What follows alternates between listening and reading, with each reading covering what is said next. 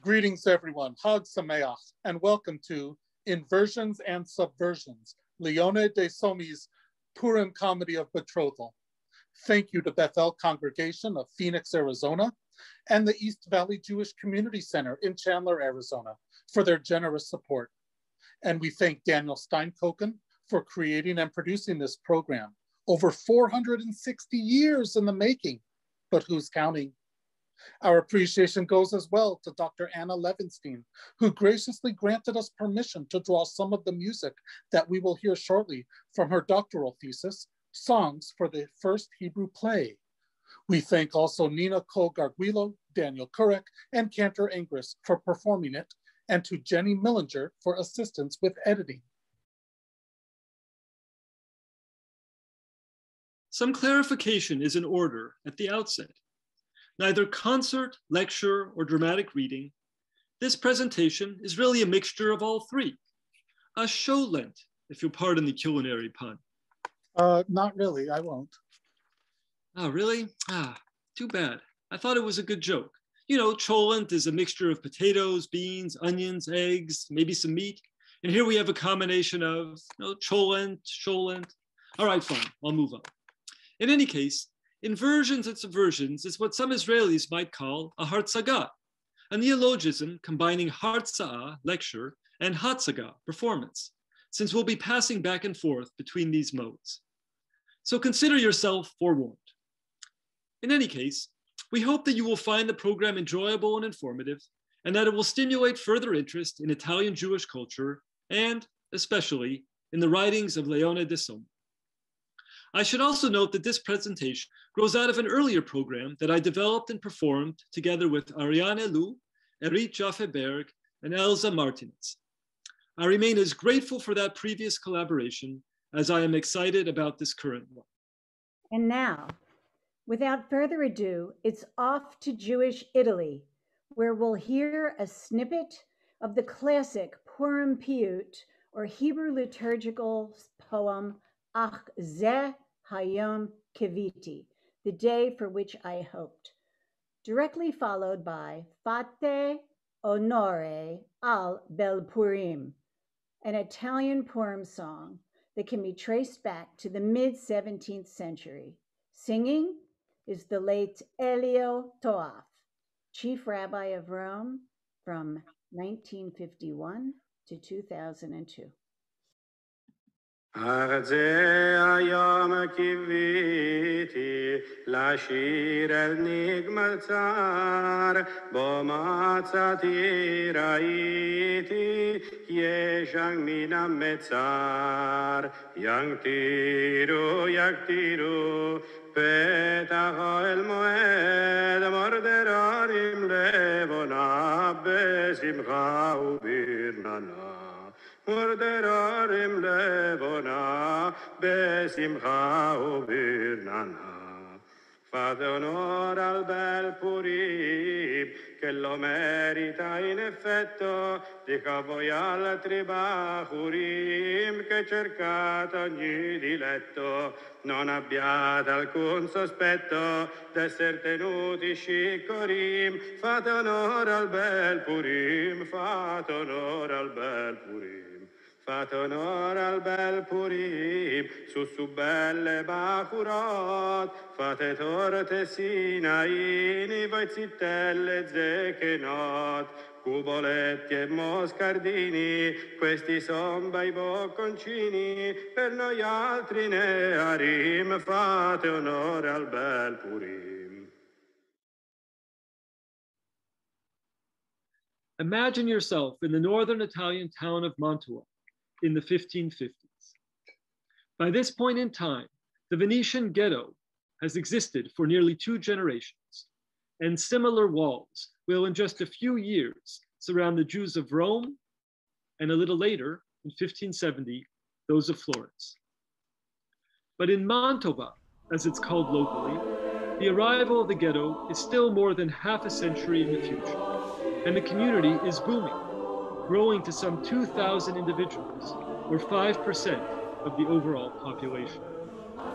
Jews are active participants in the rich cultural life of the city, the famed Renaissance art historian Giorgio Vasari styled a new Rome, and which the Jews themselves referred to as Kyria Elisa, joyous city. One of the most renowned products of Mantuan Jewry was the composer Salomone Rossi, whose setting of Psalm 146 you are listening to now.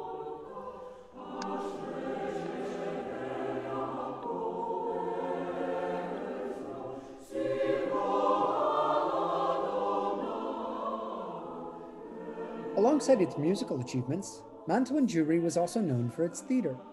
By 1525, a company of Jews was performing regularly in the city on the Mincio during the Carnival season, as well as at weddings and other civic events staged by the ruling Gonzaga family. Indeed, performance was a way of currying favor with the dukes, and has even been described as a form of taxation, a way for the Jews of Mantua to pay, or dare I say, to play, for their right to reside in the city. Or alternatively, if our Yankee revolutionaries decried taxation without representation, for the Jews of Mantua in the 16th century, it was taxation as representation. This was the world of the author featured in today's program, Yehuda Somo, or Leone de Sommi Ebreo, or Leon Sommi, the Jew. A sign of the famous Shah Aryeh Portaleone, or Lionsgate family, known for its distinguished physicians, the Sommi's vast literary output included poems, comedies, and pastoral dramas in both verse and prose. He also authored the very first discourse on directing, Quattro dialoghi in materia di rappresentazione scenica, 4 dialogues on theatrical performance. So while he might have produced the very first Lionsgate production, it certainly wasn't the last. Tragically, most of his literary output was destroyed in a great fire at the National Library in Turin in 1904. In Mantua, Leone was associated with a learned society, the Accademia degli Invalidi, or the Academy of the Lovesick, and oversaw theatrical entertainments for the ducal court of Guglielmo Gonzaga. 2 kinds of dramatic performance flourished at this time. The commedia erudita, learned plays that were fully scripted and often performed by literary academies and young male students, and the commedia dell'arte, theater performed by mixed professional companies of women and men, using a script that was more of a scenario or blueprint for performance than a fully scripted text. Leone, who wrote fully scripted plays that were at the same time informed and inspired by the commedia dell'arte, was also active in both Jewish and civic life. He's credited with founding a synagogue and, way ahead of his time, even advocated for the creation of a public theater in Mantova. And yet, as a Jew, de Sommi could not be granted the rank of cavaliere necessary to serve as a courtier, or even, it seems, a full member of the Invalidi. In the Academy's ledgers, he's identified merely as scrittore accademico, that is, academy writer or scribe. In summary, Leone lived between cultures, negotiating with dukes, a leader among Jews, writing theater in Italian and also daring to do so controversially, as we shall see, in Lashon HaKodesh, the Holy Tongue, that is to say, Hebrew. Now imagine yourself in the Levantine port city of Sidon, located in present-day Lebanon. Hopefully this Feiruz classic will help you to do so. For this is where a comedy of betrothal takes place. This choice of setting for a play in which all of the characters are Jewish should not, on the face of it, be surprising. The land famous for its cedars had long been host to Jewish communities, down, in fact, until well into the second half of the 20th century. Here you see some images, both older and more recent, of the Kenis Saida, or the Sidon Synagogue. And yet we should still pose the question, why Sidon as opposed to Mantova? Why the Levant instead of Leone's native Italy? For starters, Leone notes in his dialogue on performance that, and I quote, an audience delights in seeing foreign and strange costumes on the stage, and therefore recommends setting plays in exotic Eastern locales. But if this is the case, why Sidon and not, say, Jerusalem? Might Sidon have seemed more unusual to the work's original audience? بحبك يا لبنان يا وطني بحبك بشمالك بجنوبك بسهلك بحبك بحبك يا لبنان يا وطني بحبك بشمالك بجنوبك بسهلك بحبك تسأل شو بني وشو اللي ما بني بحبك يا لبنان يا وطني بحبك يا لبنان يا وطني بحبك بشمالك بجنوبك بسهلك بحبك تسأل شو بني وشو اللي ما بني بحبك يا لبنان يا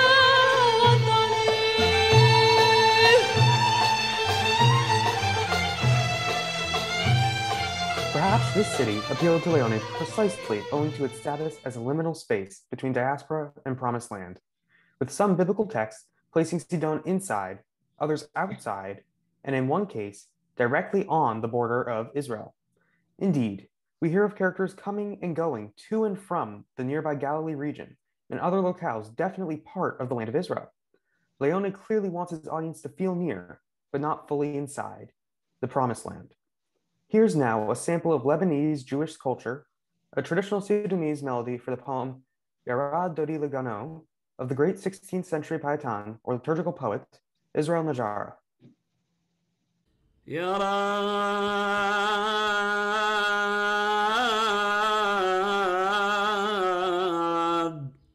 Dodi Legano La Ruyat Besamo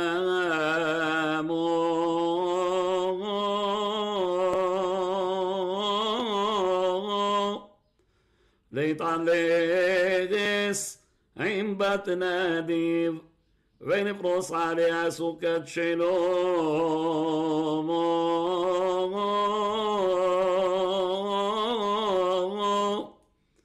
أبني راسا لو أمليخ شلوم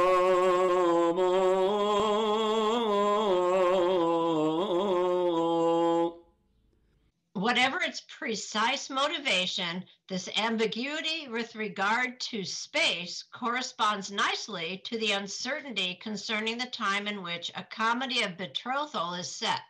Are we in antiquity? Leone's present? Somewhere in between?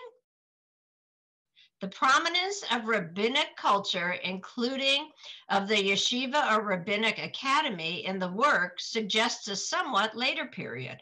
Yet the fact that the temple in Jerusalem clearly still stands, reference is made at one point to a sacrificial offering being made there, points to the period prior to its destruction by the Romans in 70 CE.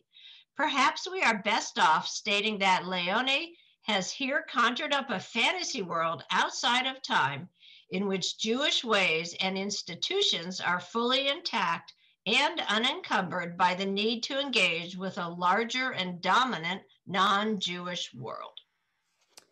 After all, a comedy of betrothal was composed for the Jewish holiday of Purim, the Hebrew Carnivale, if you will, a day on which inversions and subversions of all sorts are recommended, celebrated, indeed commanded. In the biblical book of Esther, liturgically chanted on this occasion, the planned and looming extermination of all Jews is averted and exchanged for a fantasy of Jewish power and violence. Our Leone seems to have brought this impulse to its logical fulfillment in doing away with the deed obliterating from his story the fact of Jewish exile and powerlessness. And this fantasy is closely bound up with and even facilitates his other radical reversal. For while fragments of a Jewish play on the Exodus story, the work of one Ezekiel the tragedian, survive from ancient Alexandria in Greek, and many a biblical and rabbinic story is awash in dramatic potential, a comedy of betrothal marks the first occasion, so far as we are aware, in which the holy language of scripture and prayer of the Shema and Amidah is deployed in a comic drama. Entitled in Hebrew, Zahut Berev Hu. I think I need some help with the pronunciation. Sure, Zahut Bedichuta de Kiddushin. It is indeed a mouthful and translates literally as something like an eloquent comedy of betrothal. It's not clear if the title was Leone's, but whoever thought it up was clearly having some fun. The Hebrew term Zahut, or eloquence, is the title of a work on Hebrew grammar composed back in 1145 by the renowned philosopher and biblical commentator Abraham ibn Ezra in, of all places, Mantova. So the use of that same term in this play's name may well be meant to evoke its distinguished Mantuan predecessor. Leone was certainly familiar with this text. He translated it into Italian at the ripe old age of 11. In addition, the term tzahut refers in the Hebrew grammatical tradition to pure language, yet the complete phrase comprising this title is anything but. Bedichuta and Kiddushin are both actually Aramaic terms, Aramaic being a Semitic language closely related to, yet distinct from, Hebrew, and widely used by Jews. So the title of this play is a linguistic hybrid, clearly intentional, by the way, since Hebrew equivalents could easily have been used instead. And given that the word used here for marriage, Kiddushin, stems from the Hebrew root kadesh, meaning sanctify, there appears to be an element of play. Leone has given us a comedy on holy matters. Indeed, a comedy involving the holy tongue itself. Regardless of whether there had been earlier Hebrew drama or not, Leone writes self-consciously, as if his is the first and as if his choice of language is therefore in need of justification. For help in this, he turns to a heavy hitter indeed, wisdom, personified as a woman, with whom the play opens.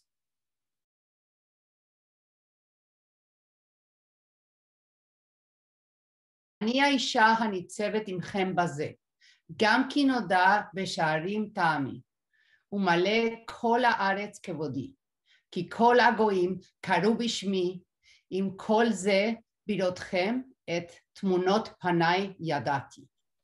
Ms. Wisdom, excuse me. כי אין איש שם הלב מאנוכי. Ms. Wisdom, excuse me for the moment, please. ומה מלאכתי, ומה המה הפיירות והקרקרים. Geveret Chochma. Ma, what is it? Can't you see I'm trying to get the show rolling? Geveret Chochma, Ms. Wisdom. Yes, but do you realize where you are? Am I not in the first Hebrew language play? Yes, of course. I mean, do you not realize where the audience is? They're all at home, in front of their screens, no? Fine. Yes, that's true too. But you realize that we're putting this on in Arizona, right? ¿Por qué no me lo habías dicho antes? Órale, ya, comencemos. Soy la mujer que... Señora Sabiduría. Okay, then in English, if you prefer. Sí, por favor. Okay. I, the woman standing before you today, although my understanding is known in the gates and in the entire world full of my glory, for all the nations call upon my name, nevertheless, I am aware that hardly a man truly takes to heart who I am and what is my work. Not to mention why I walk around with this crown on my head. That's why I decided to come out to you today, my dear friends, to make myself known to you. And why should I be embarrassed or ashamed to reveal my glory before you, this great audience? Here, it is worth mentioning that Lady Wisdom's coming forward to reveal her glory contrasts strikingly with the behavior of another regal woman, one directly associated with the holiday of Purim, Queen Vashti's refusal at the very beginning of the Book of Esther to accede to King Ahasuerus's request to display her great beauty, that is, to appear naked before his court, sets that work's plot in motion, just as does Wisdom's appearance here. But don't forget that Leone here draws upon an ancient Jewish understanding of wisdom as a quasi-divine figure drawn upon by God in the creation of the world and the execution of various miracles. Okay, however... And that the choice of wisdom to open the play also represents a kosher equivalent to the Greek and Roman gods who typically appear at the outset of Italian comedies from this period. Great, but... Hey, you know what else? There's also a more contemporary resonance. Just a few decades earlier, another Jewish Leo, Leone Ebreo, or Judah Abravanel, had composed his dialogues of love, Dialogi di Amore, which featured 3 dialogues between Philo and Sophia, which means love and wisdom in Greek. Thank you. But let us skip now to the part where wisdom addresses the question of Hebrew directly. I have observed that the wise of the Gentiles in their languages and lands in Persia, Greece, Rome, and Turkey take pride in how they deploy language to delight mankind. Their works have been performed before men of distinction and high degree. And in their words, pleasure and utility are perfectly conjoined. Now, some playwrights among the Gentiles have looked down upon the Jews because they have seemed to lack this literary facility. It is for this reason that I have this day resolved to show to all the peoples that the Hebrew language is not inferior in its artistic power to the other languages. And what was considered a crown for the head among the other languages, for the holy tongue was but the mere heel of a shoe. And as for what you are about to hear, even if it is new for Hebrew, it would excel all others in the creation of parables, in the creation of riddles, which delight mankind. So please, dear listeners, give no credence to the insolent speech of those arrogant purveyors of fraud, who contend that it is improper to deploy the holy language for profane matters. For if they would only pay close attention to the story I have set before you today, they will realize that its foundation is in a tale told by our ancient sages who spoke in my name. You must be referring to the rabbinic midrash Tanhuma on the Torah portion Lech Lecha. Here, the midrash tells of a man departing on a long trip and his virtuous, studious son. Sensing that he would soon die, the father willed his property to the servant who was with him, granting his son the choice of but one of his possessions. Upon hearing of this stipulation, the son approached his rabbi, who wisely advised him to choose... Exactly. Dear audience, listen closely to how Leone's play recapitulates this scenario. And please, also bear in mind that this play was composed to bring praise, fame, and glory, to exalt and magnify the Torah, to study and teach, to keep and to do good in the eyes of God and man. So take that, oh detractors. Chachma, wow, you've managed to work in Ecclesiastes, Psalms, blessings before the Shema, Birkat Hamazon. Any other traditional texts you want to throw in there? מספיק כבר, לא? No, I'm done. I rest my case.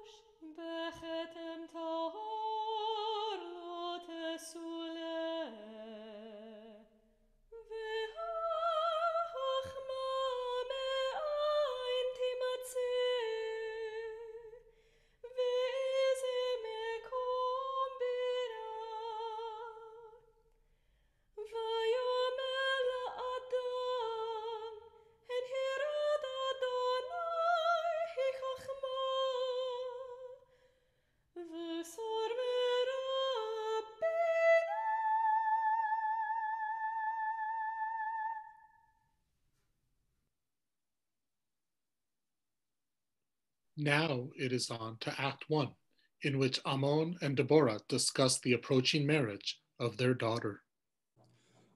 Proclaim to the citizens of our city that in joy and gladness we propose to marry our daughter Beruria to the handsome Yedidia. Our most sincere and heartfelt expectation is that the future bridegroom's father Sholem will return safely from Damascus, that we may be able to consummate the marriage of our children during Purim, and so unite our two families. Hey! Who is more concerned about all these arrangements than me? For months, all I have been thinking about is how to make sure that our daughter has the things she needs: the gaily embroidered linen, the fancy sheeting and pillow slips, the fine hats and cloaks, the splendid dresses and accessories. In short, that she has the most complete trousseau of any Jewish girl about to be a bride. I should scold you for the extravagant way in which you women deliberately throw money around. Such behavior has no real purpose except to serve your vanity. It neither helps nor profits anyone. I should find you that newly printed poem on the glory of women so that you could learn from better example. Oh, where is it now? If you would only clean my office like you're supposed to. Excuse me, Ammon, Deborah, but I can't let that remarkable instance of product placement and self-promotion pass by without comment. For that newly printed poem you just mentioned must be none other than De Sommi's own bilingual Magen Nashim, in which Hebrew and Italian lines are interlaced within the stanzas of the poem. To give you a feel for the type of effect created, listen to this. Hit it, Cantor.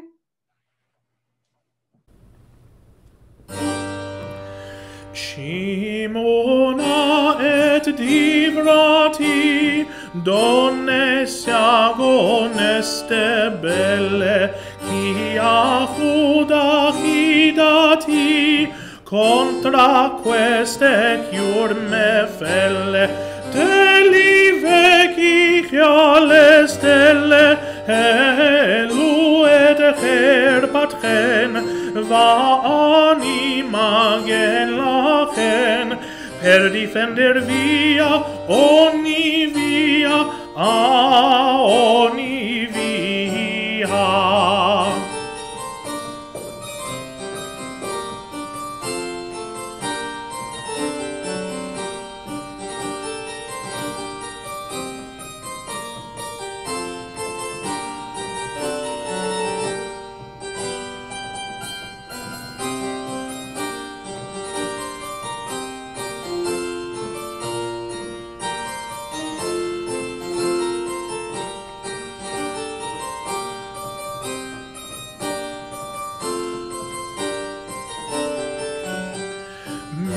נשים העבריות, חגיה פורול טמפו אנטיקו, חסידות גם נביאות, אנר ארנומיה פתיקו, חסני ללוד יודיקו, אמחר גרגיר חדל, תוך הים על כנחדל, ala dar Rachel Olia, Rachel Olia.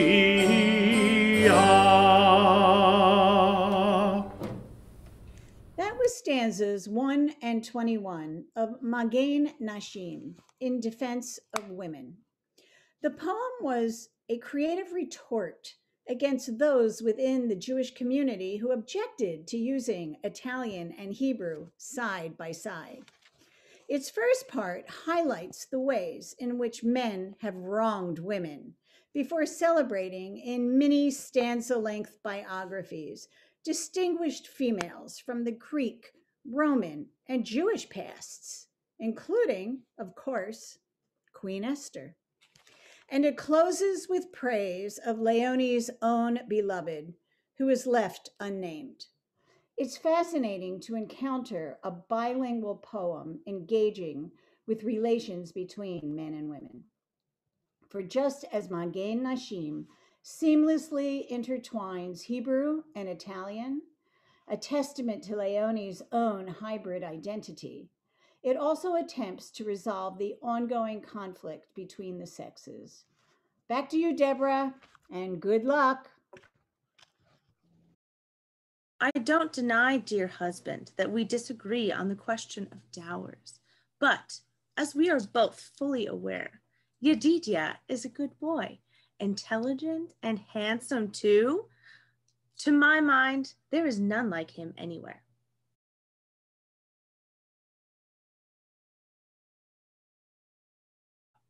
Oy vey, we're in serious trouble. Did you see that chat that just came in?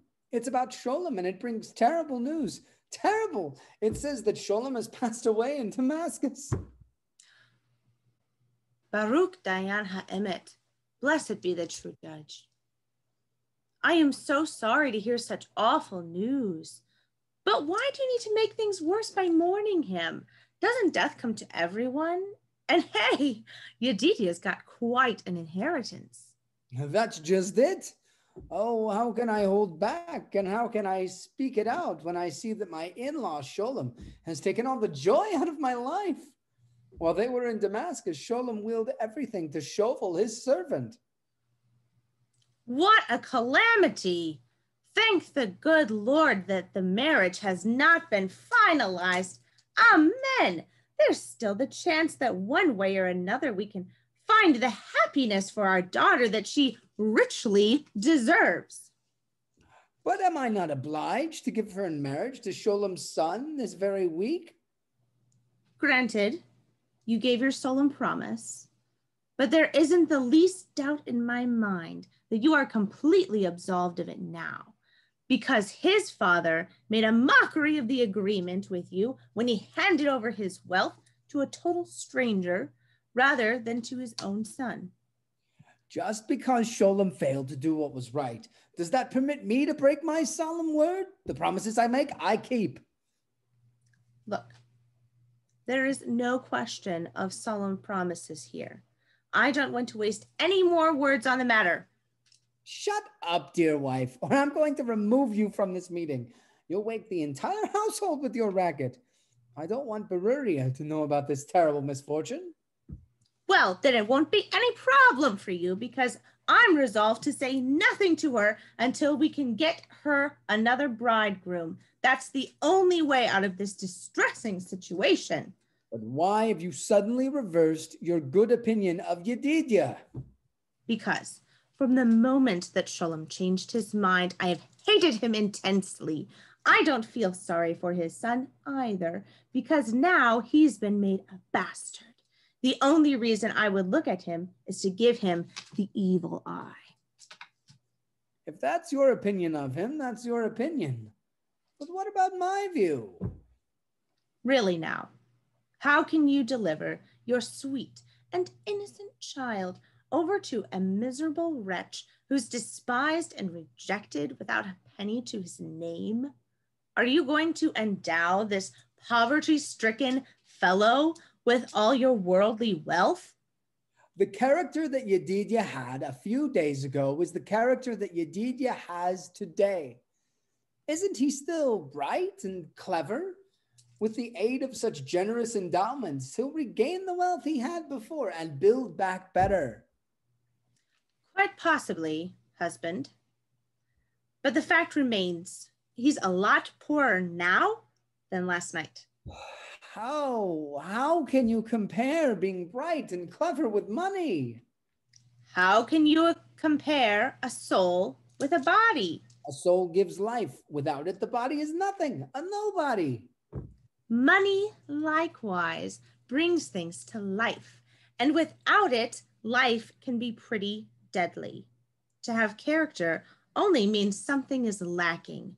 Just to be bright is dumb unless one has something in the hand. How can I force my daughter into a life of poverty and make her a laughingstock? That I shall never, never allow. I'm leaving this meeting now, but believe me, what I want, I'll get.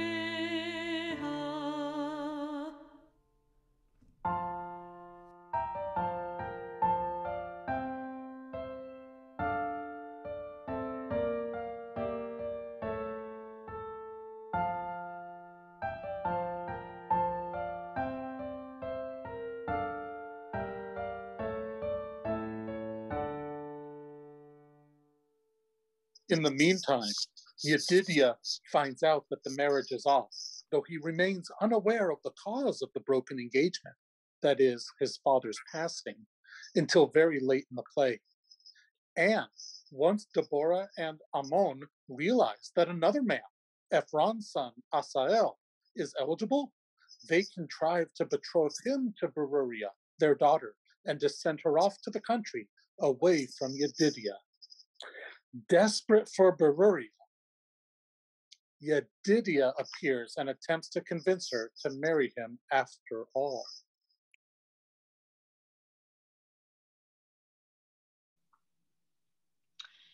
Yedidia, how can I defy the decision of my parents without completely disgracing myself? Lo tevoshi velo tikali. You will not be disgraced and you will not be ashamed. For as is customary among the maidens of Israel, lo bikash davar, you did not demand a particular husband, but accepted unquestioningly the one your parents picked out for you, although it is right and proper that maidens be consulted in their choice of husbands. So you are asking nothing but that they go along with what they originally told you to do. To accept willingly and lovingly me, Yedidia, as your husband. Did you not do as they bade you? Now, even if they killed you, you could not turn your heart about and stop loving me. Heaven knows that I intended to ask this, but then in order to prevent me, they quickly brought in a messenger without letting me know beforehand. He placed a golden chain around my neck. In my innocence, thinking it was a token of affection from you, I gladly accepted it. Then and there, a loud proclamation was made throughout the house that by accepting the gift, I was forthwith betrothed to Asael, the son of Ephraim. Upon hearing this announcement, I became petrified with fear. I had no strength left to raise my voice in protest, but remained in a state of shock, my eyes fixed on the floor. And before I could recover my senses, everyone had gone, and I was left alone, alarmed by what had occurred and terrified for what was going to happen to me. How can my soul be separated from my body without perishing outright? My love, please don't think ill of me if by daylight I go in disguise to the country, so that once again I may see the bright beauty of your face that quickens my failing spirits. Your visit will revive my spirits as well, but I'm terrified of my mother's ill temper were she to find you there. I will transform my appearance so that none except you can identify me. Do as you see fit, but please know that while I openly profess my affection for you, I still cannot violate my honor. Now I must go inside to my mother, for I can stay no longer, much as I should like. Remember me and don't forget an innocent maid.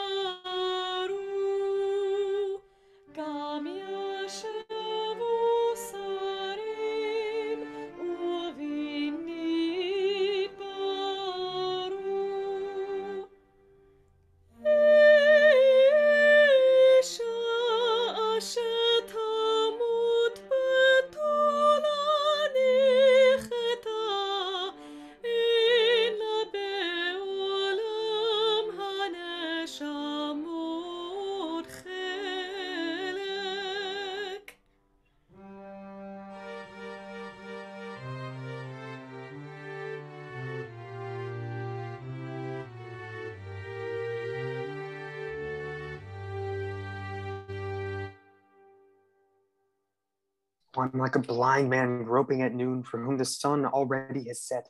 Pashur, my servant, have you deserted me? Why is the space about you so dark and sunless? Tell me, what shall I do? Where shall I turn? Upon whom shall I rely? Here I am. Take my advice if you want to get out of this dilemma. It is crystal clear that Beruria's love for you is stronger than death. Her heart is ever yours. Therefore, since she has not betrayed your trust by unwillingly accepting another man as her husband, you just elope with her according to the law of faithful lovers. The Mishnah Tractate Kiddushin on marriage commences with the statement, a woman is acquired by her husband, that is, in 3 ways. Through money, through a document, or through sexual intercourse. Pashur has number 3 in mind. But she's betrothed to another. How could I do this great evil? Where have I heard that line before? Does this help? Why are you laning? Joseph and Potiphar's wife? Ah, but of course, Genesis 39. Now Joseph was handsome and good looking, and after a time his master's wife cast her eyes on Joseph and said, lie with me.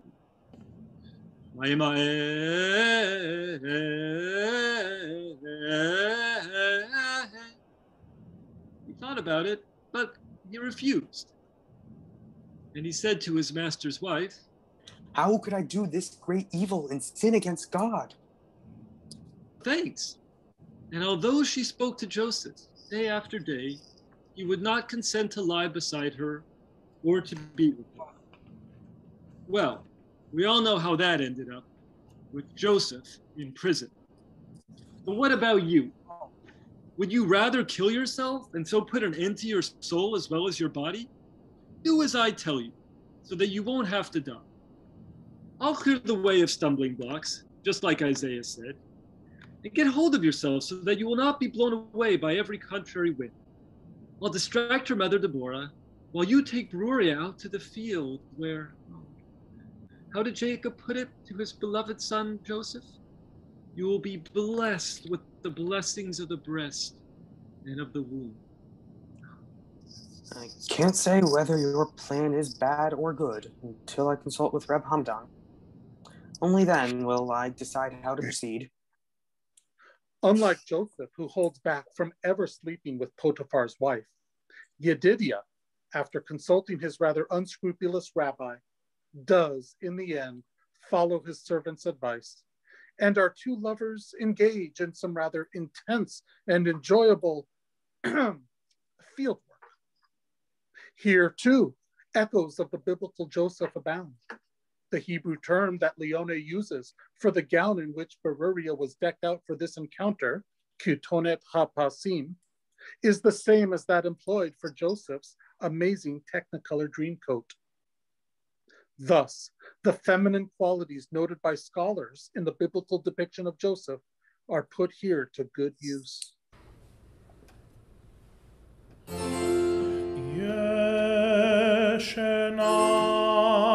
Atani neor venoded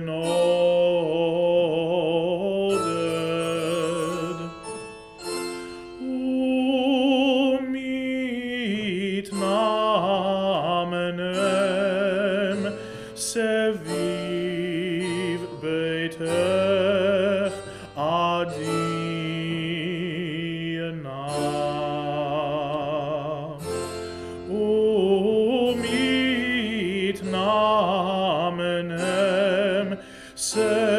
Seviv beitech adina.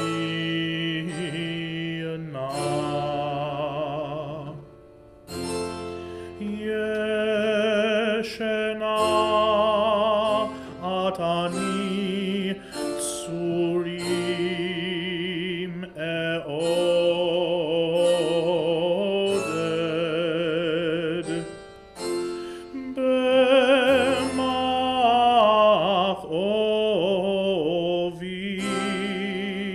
Ve'ach shicha levha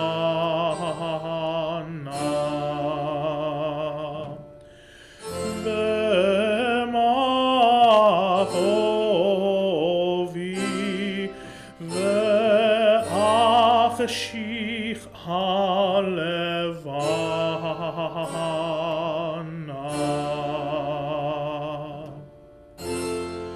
Yeshena at veziv mar'ech yeshoded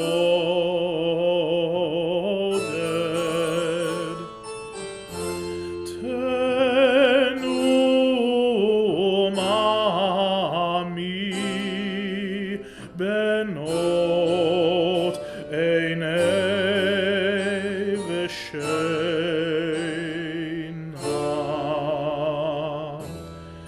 Tenu mami benot einei v'sheina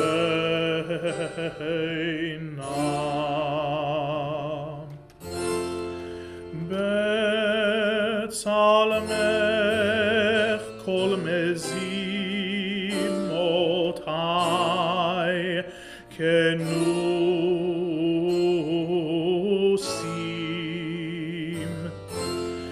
vechadu anag betoch ishech nesmasim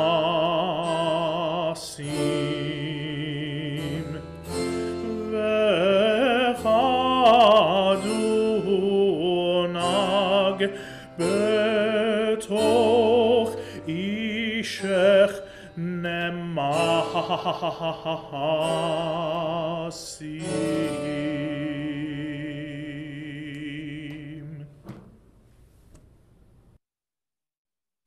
Alas, despite Yedidiah's best efforts, word of his tryst with Beruria gets out, and he is seized and placed under arrest.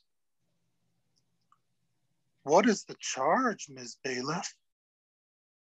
The magistrate has ordered that you be made to answer to the accusation of rape that has been brought against you by a maiden of Israel, that you did come upon her while she was alone in a field, remote from human habitation, so that there was none to hear her when she did cry aloud for help. Our Leone here has brought to life a theoretical case raised in the book of Deuteronomy. What happens when a man sleeps with a woman engaged to another? Scripture tells us that should this take place in a city, both the male and female should be stoned to death. The man for violating his neighbor's future wife, the woman whom it's presumed did not cry out for help for her complicity in the act. But if, on the other hand, it occurs in a field, then only the man is held responsible and subject to capital punishment. In this case, it's assumed that the woman did call out, but there was no one around to come to her rescue. In our play, Beruria does call out, but only once she has noticed the presence of her maidservant, Yakara. Prior to that, the noises she emitted do not bear signs of distress. In the intercourse between the two lovers, at a comedy of betrophal's climax, so to speak, Leone sets up a stark confrontation between biblical and rabbinic law. Has Yedidiah consummated marriage with his beloved Beruria, unfairly denied him by her parents?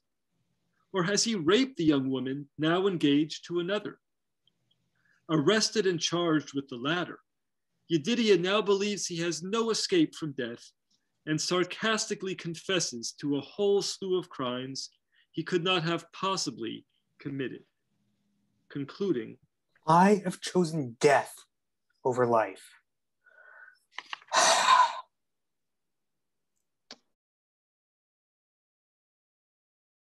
And that is the ominous note on which the penultimate act concludes.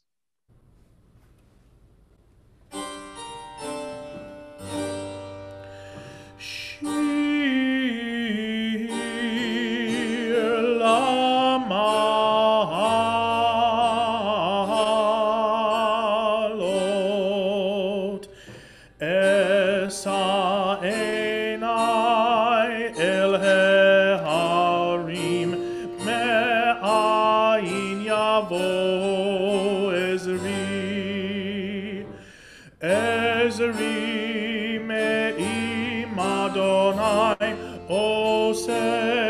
שמיים וארץ,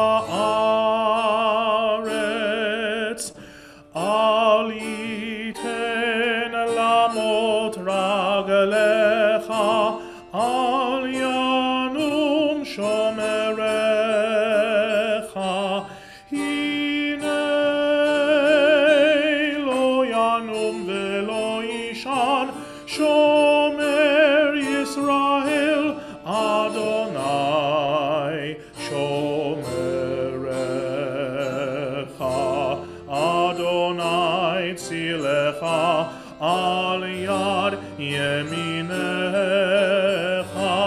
יומם השמש לא יכך, וירח בלילה.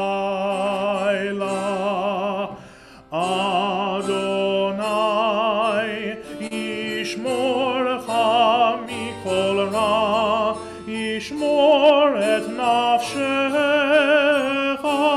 אדוני ישמור צאתך ובואך,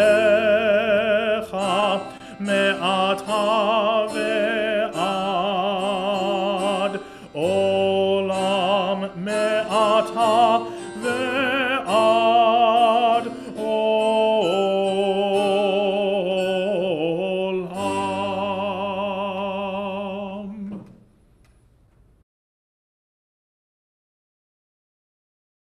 Many a play requires a deus ex machina to arrive at its final resolution. Being a good Jew, de Sommi has no god or goddess on hand, and has, alas, already played the Lady Wisdom card. So he now turns to truth, or more accurately, Rabbi Truthbringer, Rav Amitai, a veritable foil to the Reb Hamdan, or Greedy, encountered earlier, in achieving the great inversion, or better yet, inversions that close out his comedy of betrothal. Still, Gveret Chochmah has not been forgotten in this final act. For as Rav Amitai says to Ammon,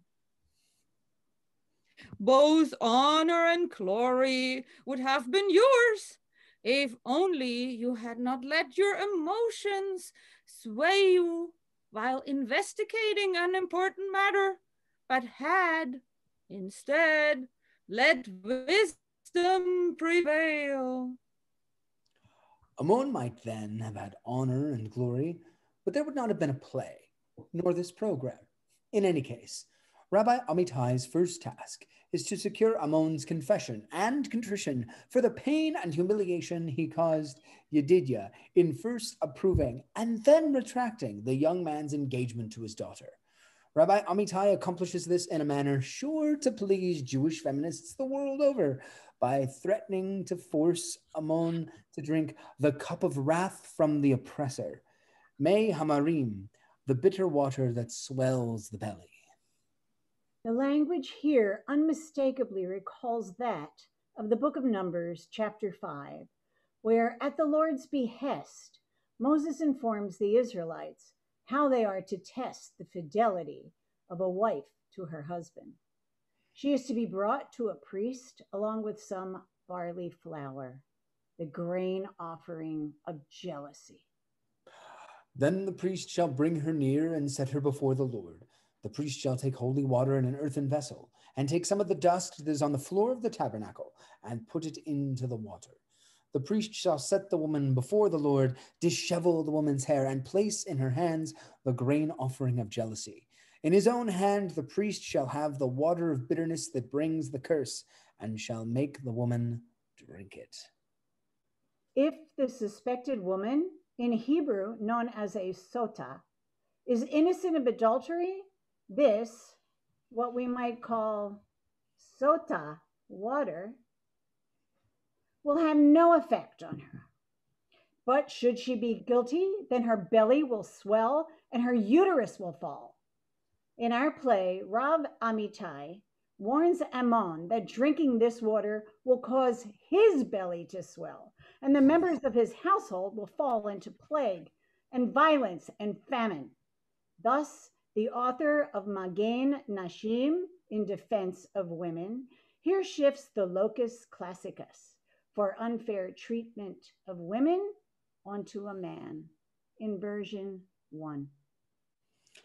Ammon conveys remorse for the pain and disruption caused Yedidia, but still insists on the validity of Beruria's engagement to Asael.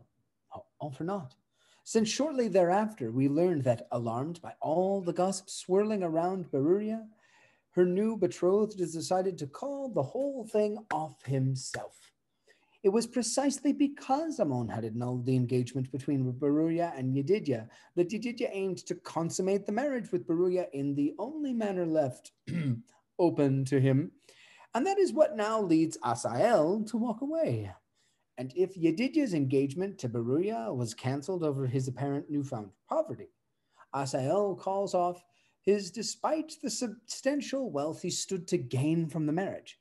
Thus Ammon, who at the outset of A Comedy of Betrothal was so quick to discard the engagement with Yedidia, now finds himself pleading in vain to Asael's father to honor their agreement. What goes around comes around. Inversion number 2.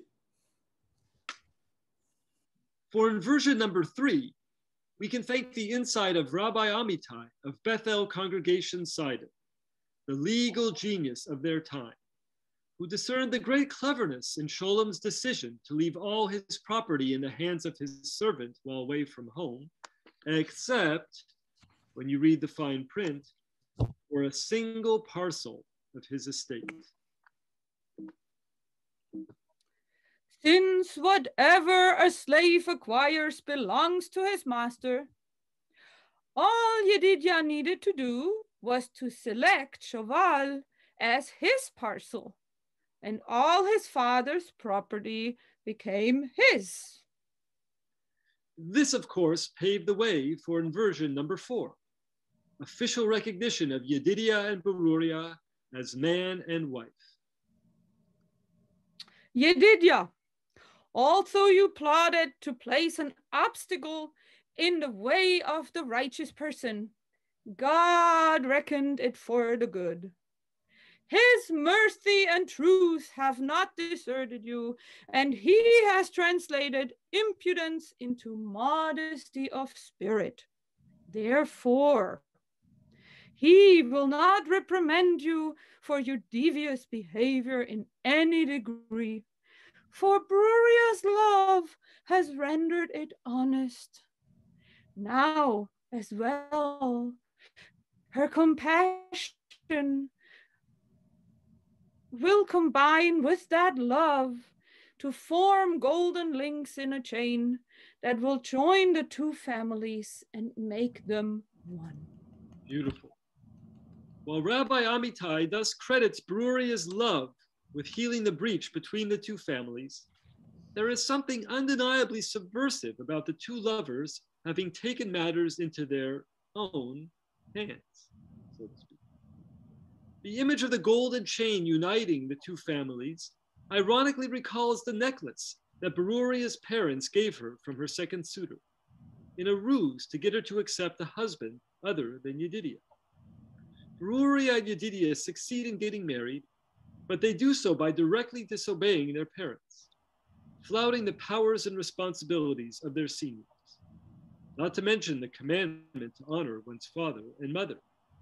Inversion and subversion number 5. The younger generation gets the better of their elders.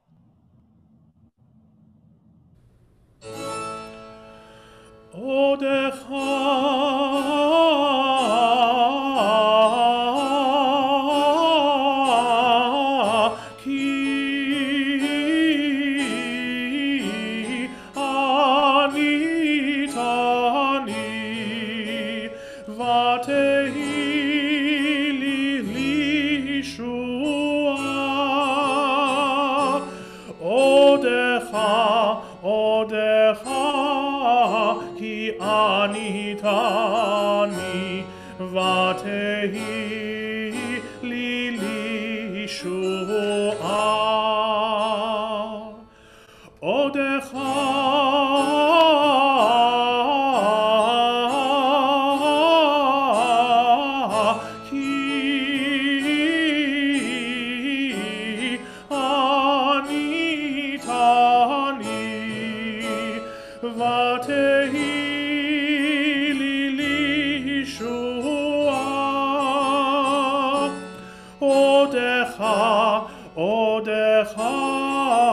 כי עניתני ותהי לי לישועה.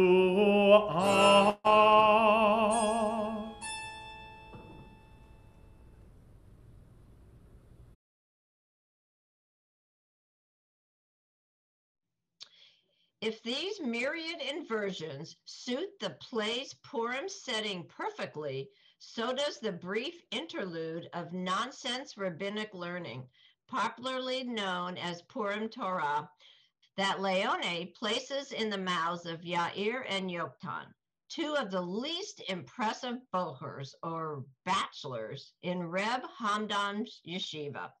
Aware that their rabbi's daughter is soon to wed, and that he is therefore quite distracted, they are quite hopeful that the immortal words of the prophet Micah, Lo Yomedun Od, and they shall never again learn, will soon be fulfilled.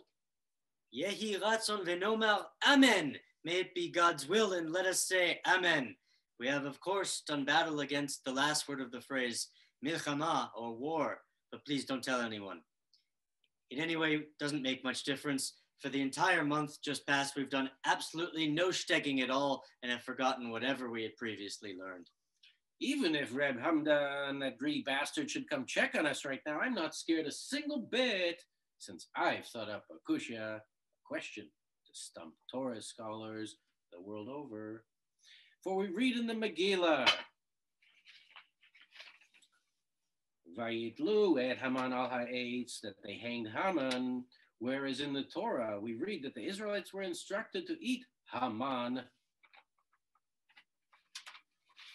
How can they eat a hanged man? Nothing could be less kosher. That's your tough question? Come on. Rav Bilam Ben Bibi solved that Hamon Shanim years ago. The injunction to eat Haman is fulfilled by eating those fine pastries modeled after his ears.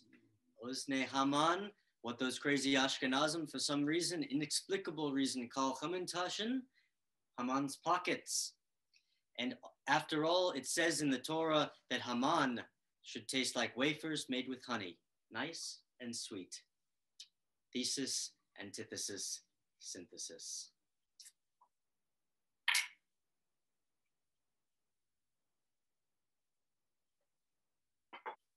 And now, after all of these inversions and subversions, with this pressing legal conundrum at last resolved, and all of these loose ends of our plot nicely tied up like the corners of a Hamantaschen, but one task remains: to thank all of the participants in this program for their participation.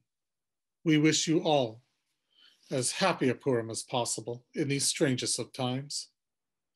Thank you, and toda, grazie, and gracias. After Purim comes Pesach, and so as we begin to look ahead to the next holiday, Cantor Angress will close things off for us with a lovely Italian rendition of Psalm 114, B'tzeit Yisrael miMitzrayim, when Israel went forth from Egypt.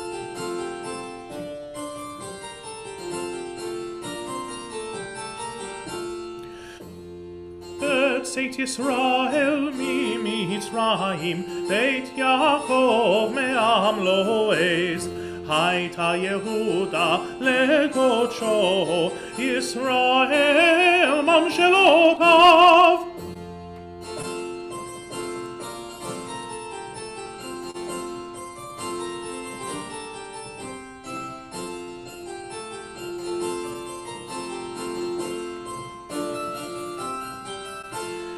בצאת ישראל ממצרים, בית יעקב מעם לא עז.